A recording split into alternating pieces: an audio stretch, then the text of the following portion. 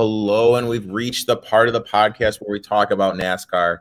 And the man that's absolutely on fire, he's picked 5 out of 6 winners to close the season at Boston Boy 83. Brandon, how you doing today, my man? Hoping to go 6 for 7 for sure. Close it out on a positive. So before we start, I just need to vent. On something. You have Kyle Larson saying what Ross Chastain did was bad for the sport. So my thing is this. A, you did the same thing a couple years ago. B, saying something racist during a middle of a live stream is bad for the sport too, buddy. So you know what? I think what you did is a little worse, and you're a racist. I don't like you. So you know what? You can F off, Mr. Kyle Larson. He's dead to me.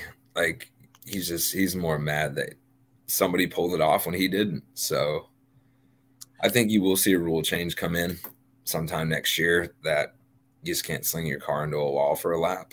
But there's no rule right now, so you might as well do it. I loved it. So we're going to Phoenix. We each have a couple plays we're looking to lock in. I'll start with you, my friend. We know where I'm going with this. It's obvious. Anybody that watches the show, I'm going Chase Elliott plus 240. I don't like it when it's ever that low, but he's so good at Phoenix. We watched him start dead last to win a championship at Phoenix. His average finish right now is between like 9 and 11, and I like him. So that's where I'm going to start there. Good old number 9. You know where I'm going? Dawsonville. I will drive to Dawsonville if this happens. I'm going to my old man Harvick. 7 races here, average finish 6.1. I know he's only led 3.1% of the laps, but when I'm seeing this guy in one book at 25-1, when you have the highest average finish, I absolutely, positively, I have to take that. So I am taking Kevin Harvick 25-1. I like it. So I'm going to go back down to the favorites, and I'm going to grab Mr. Ross Chastain at 4-1. What we saw last week and the way he just sent it just to get into the championship tells me when he gets behind the wheel, if he has any opportunity in the closing laps to make a move, he is the only driver on the entire track that's going to be able to make a move like that. So Mr. Wall ride himself, Chastain at 4-1. I like it. Don't take my next one. I'm not going to take the next one. All right. I do like your Harvick pick, though. I do. Best average finish, but go ahead. My next one. I don't know what I'm sorry. My next one, I'm just going Austin Dillon top 10. He's been riding good at the season. He's at 3-1. I think there's some value there. I know historically he really hasn't done well at this track. Last race of the season, I think he does well. I did want to ask you, though, there was some news that popped this afternoon, and that's what we should have landed. My bad for being a shitty host, everybody. Mr. Jimmy Johnson. Coming back to the game, going to run in 5 races. How does this affect Eric Jones? I don't think it affects Eric. He's going into a partnership with GSM and Petty, Jimmy Johnson himself. So I wouldn't be surprised if you see another car added just for those races.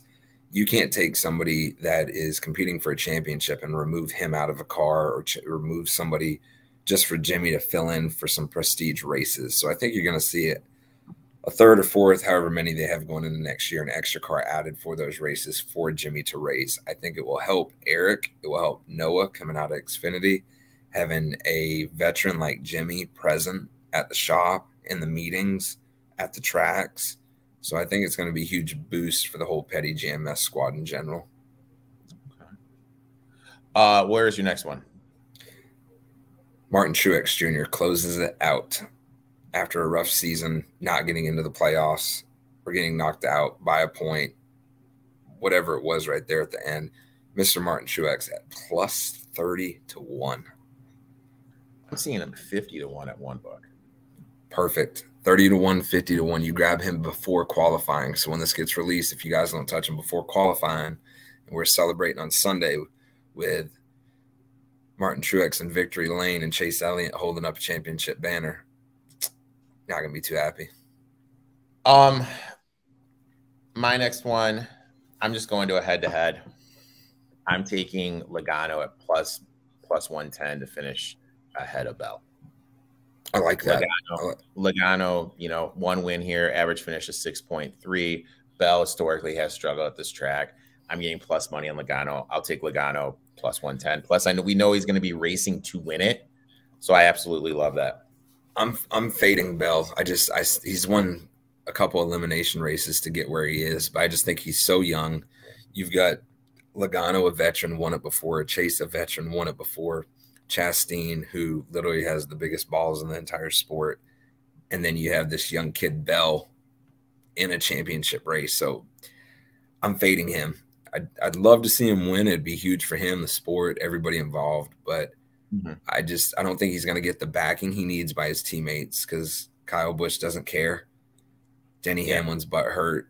So you look at that compared to what you're going to see Logano get with Blaney and Keselowski, or not Keselowski, but Blaney. And then you look at what Chase is going to get between Larson, Bowman, Byron. Like, you're going to have a lot of team support. I don't see Bell getting that. Yeah, I agree 100. Yeah, that's why I love it so much. Anything else you're looking to lock in? Because I got my 3. I'm good. I'm locked in. The way I want to close this out is the Boston Bruins are 10-1, top of the NHL right now. I said that. I had to. What month is it? That little seed. It doesn't matter what month it is. It doesn't. Don't do that to me. So you're mad at your Red Wings. Don't take it out on me. Go to your therapist about it. Hey, buddy. You got Elliott plus 250. Chastain plus 4. Chastain plus 40-1. And no, Ross Chastain at 4-1. 4-1. And Truex 50-1. 30-1. And then 50-1 your book. I have Logano over Bell at plus 110. Dylan, top 10 plus 300, and Harvick 25-1. Brandon, I'd like to thank you for taking time out of your schedule, coming here every single week to break down NASCAR. It's going to be weird not talking to you next week, my friend. Why don't you tell everyone where they can find you on the social media? Boston Boy 83, Twitch, Twitter, and Instagram.